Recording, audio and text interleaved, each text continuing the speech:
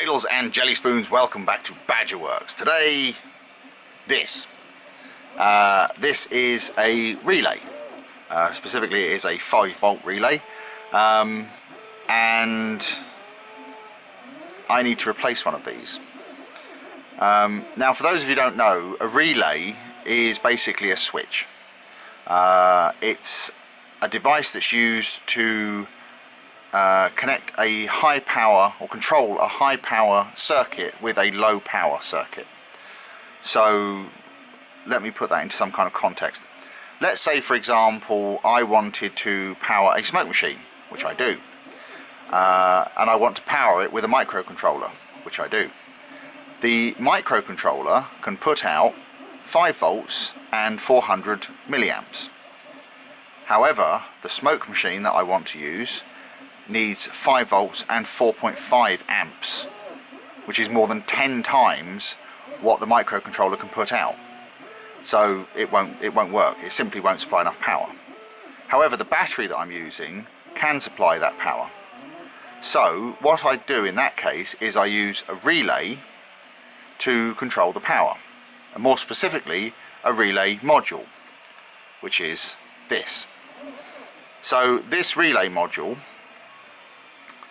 has connections going in and out, and it allows you to control the relay using a microcontroller without having to manually wire up all the pins. So how does this work? On this side we have 3 connections, VCC, which is our live, ground obviously, and then we have in, which is the signal wire. So what we do is we connect this to a 5-volt power supply which powers this board, and then we have a signal wire going from here to our microcontroller. When we want to trigger the relay, we send an instruction from the microcontroller to the in pin, and that will trigger the relay. Now what does that do? Well, as I say, we've got 3 outputs here. Now, relays work in 2 positions normally open and normally closed. So it's basically like, it is a switch, that's what it is. So if you imagine a light switch in your house, when you turn the light off, then it opens the switch and breaks the circuit and the light goes off. When you turn the switch on, it closes the circuit and the light comes on. This does the same thing. In fact, you could use this to power a light in your house if you wanted to, using, an Arduino or something. But how does it actually do it?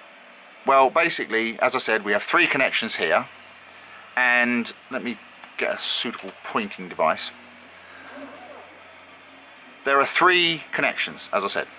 So the middle one is our common. So we take our power from our battery or from the mains or whatever, and we put it into the middle socket. The socket on this side is normally closed. So that is our switch in the on position, if you like. Now that is the default state of the relay, is normally closed. So like now, where there's no power going to this, if I were to put a power supply to the common, then the normally closed pole would be live, would light up. The connection on this side is normally open, so that is in the off position. If I trigger this relay, what will happen is the little switching mechanism inside will switch over from normally closed to normally open. So the power will go from here to here.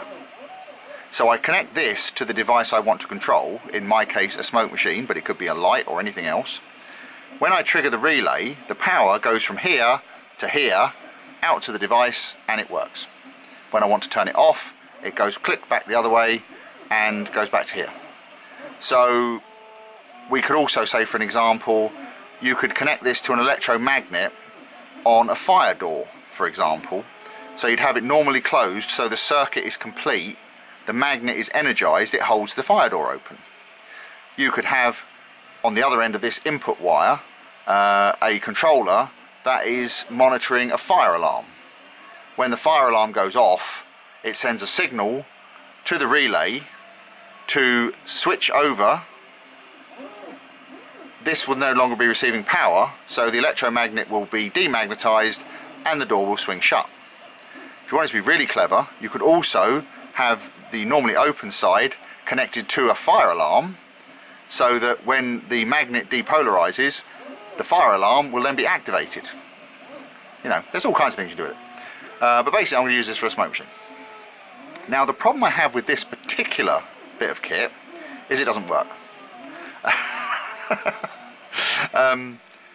When it's in the normally closed position, it's fine. We've got power going into the common, the normally closed pole is lit up 5 volts. Fine, no problem. When I trigger the relay, the voltage or the current disappears from this side, but it does not come over here.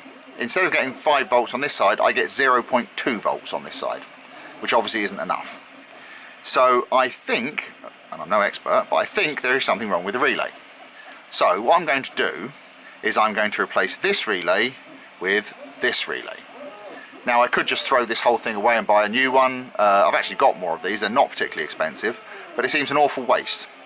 And seeing as I have a big bag of these relays, I thought it would be quite fun to have a go at repairing it, see if we can fix it. Now, the problem that we have in this particular instance is that on the back side of these relays, as you can see there are 5 pins. Now these pins are used to power and control the relay. Like I said, if I wanted to, you could just solder the wires directly to the pins. In this case, obviously they're soldered to the board. Here they are. So it's those 5 connections there. So I need to desolder these joints to get the relay off of the board. Now, here's the problem. I heat up that one with my soldering iron, the solder melts, no problem. I can't take the relay off because the other 4 pins are still soldered firmly in place. So I move to the next one. I desolder that. That one is by then cooled down and I end up just chasing my tail. So I can't heat up all of them at once. So what I need to do is try and get rid of the solder. So I have a little gadget that I have just received through the post, and it is this. This is a solder sucker. I kid you not, that is actually what it is called. It's a solder sucker. It's actually quite a common tool apparently. I've never used one before, so I thought if nothing else it'll be quite a laugh. But basically it's a suction pump, and how it works is like this. You've got a plunger here and a button. So you push the plunger down till it clicks. When you push the button, it releases the plunger, which then creates a vacuum inside here, and this end sucks. So what you do is you push down, you heat up the joint, you hold this suitably, you heat up the joint until the solder melts, and then you go, and it sucks the solder away, in theory. So I thought we'd give it a go. I've also got some desoldering wick, which is a second alternative. This is basically copper wire braided, and the idea behind this is what you do is you put it on the joint, you heat it up, and the solder will wick into the wick, and then you can just take it away. So we're going to try this first, and if that doesn't work, we'll give this a go. So what could possibly go wrong? So I've now positioned the relay module in place. I'm holding it with one of these. If you don't have one of these little helping things, then you should really get one. They're fantastic. They really are useful. Basically, so I'm hoping this won't go twanging off, but we'll give it a go and see what happens. So I'll push the plunger down. Now I'm going to take the soldering iron. I'm going to try and melt this solder. There it goes. Now I'll put that there, and ha! It worked! Brilliant!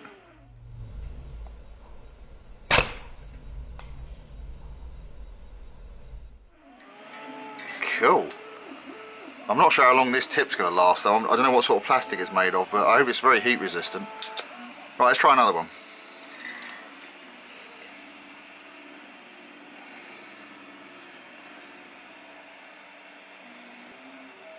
Right, there it goes, and this is fantastic. This is way more fun than it should be. Oh, there's a big blob of solder fell out the end.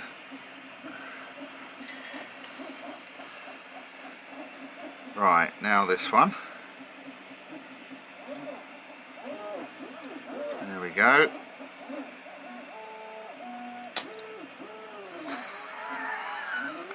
I'm sorry. This is fantastic. I just want to desolder everything now.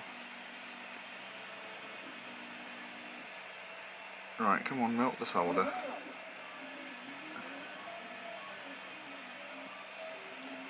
It's sometimes difficult to see if that's actually melted or not. Let's try it. Oh, it has. Haha.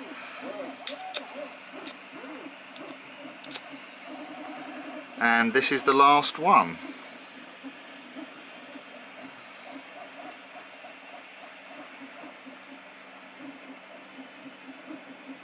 Okay. Oh, might have to do that one again. I'm not sure if it got it all out. I don't know if I'll better get the rest of it.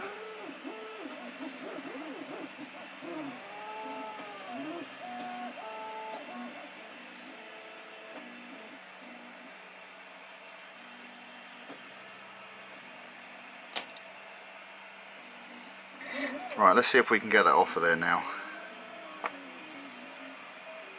It might have still left bits on there, it might not.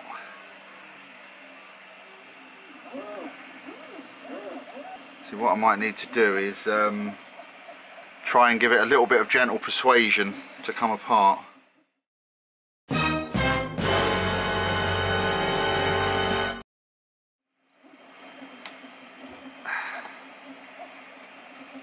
There we go, that's got it. Haha, success. Right, so now if we take our new relay and pop that through the holes,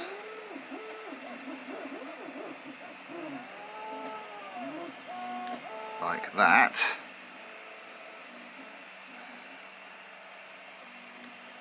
Right, let's move that out of the way for a second. Now we get our soldering paste.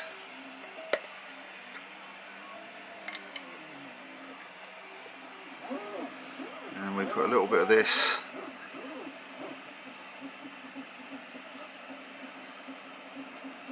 on each pin.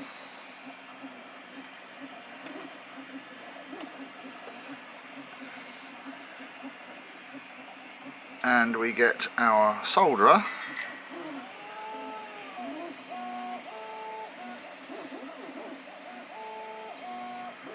and we solder each joint back together.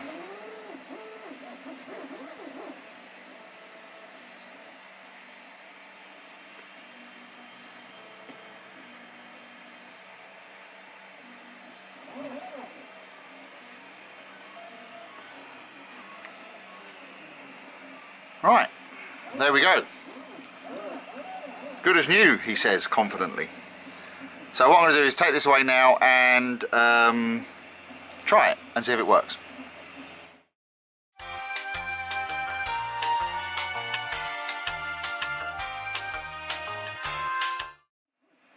Right, so that's got our relay fixed, which is handy, saved me a job.